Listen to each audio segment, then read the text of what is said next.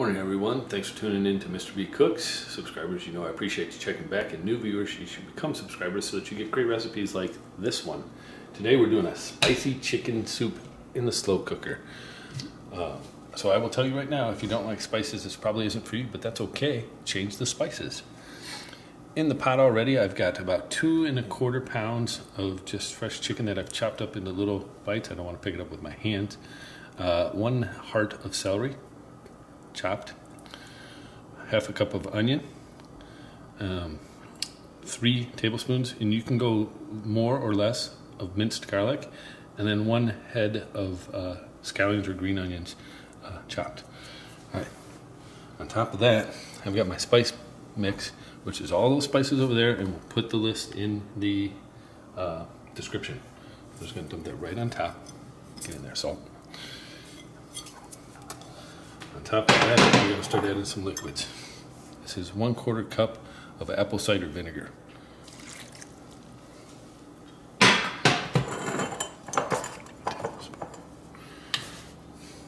32 ounces of chicken stock. 3 tablespoons of Frank's Red Hot sauce.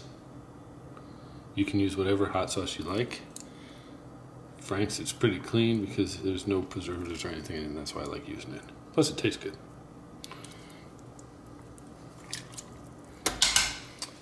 We got water. And I'm going with 4 cups to start, and we'll see how that gets us. Alright, I'm going to add probably 2 more cups because I want it enough because we're going to slow cook this for 8 hours.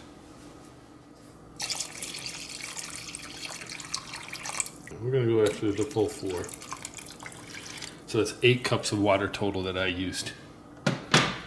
And then all we do is put the top on, slow cook on low for 8 hours, and we'll be back.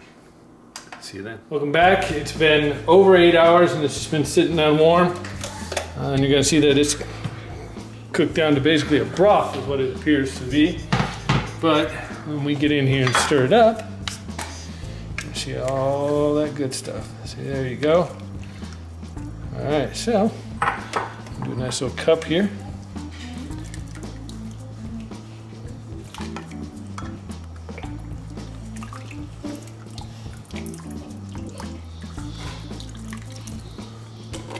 And do a little dollop of sour cream. There. This is Mexican cheese. This is all optional toppings. You can top it however you like.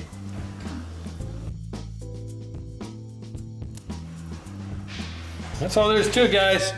Easy, spicy, but delicious. You know the drill. Subscribe, share, like. Comments below. Let me know what alterations or substitutions or whatever that you make, because this, without all the spice, is a great base for any kind of chicken soup. Check back for the next video, and as always, take care.